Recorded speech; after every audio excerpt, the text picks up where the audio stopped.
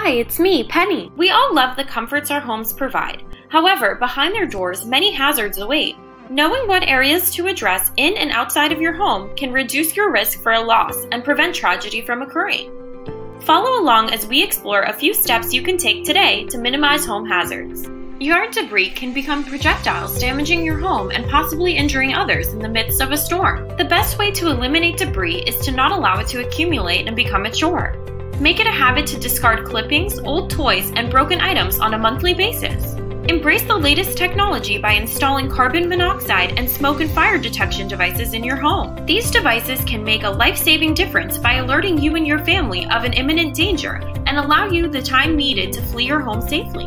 Use energy wisely, as electrical fires and cord mishaps can often be avoided. Keep electrical cords neatly wrapped and encased and avoid children and pets from playing with any cords in your home. It's comforting to know the safety of your family and home in many instances can be maximized with a few minor weekend improvements. Until next time, and remember, information from Penny today can save you time and effort tomorrow.